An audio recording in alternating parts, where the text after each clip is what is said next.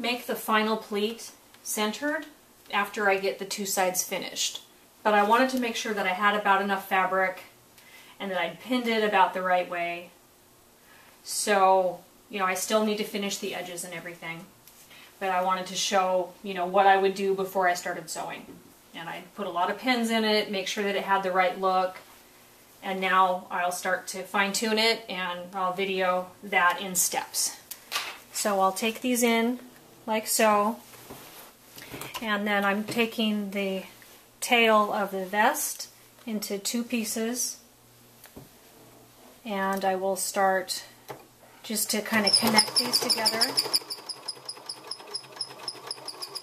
so that I can realign them on the bottom of the vest. And then I'm just going to go ahead and finish the edge. So I'll just go all the way around in a circle or a square, whatever. There's no reason why you couldn't do this on just a regular sewing machine. Since I have the serger and I tend to work kind of sloppy anyways, it helps me you know, clean things up a little bit. But again, I mean, there isn't anything that we're doing here that you couldn't do on just a regular old sewing machine.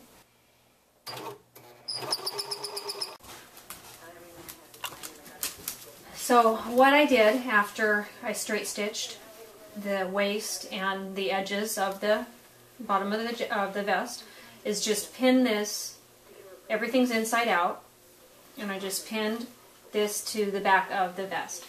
So I will unbutton the vest and take this to the sewing machine and just do a straight stitch. And then we're done with the vest.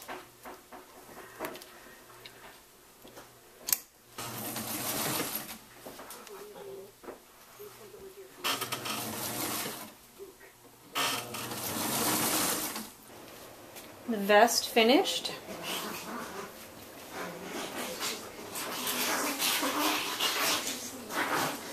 Oh, gotta get that. They always stop when I put them on camera. It's like they have this sixth sense.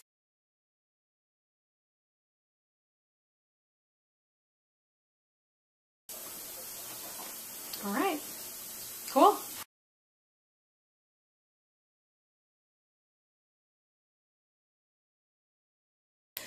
Okay, I just noticed this is not one of my best hair days, so I'm feeling a little embarrassed. Should have looked in the mirror. Time to cut. Scissors.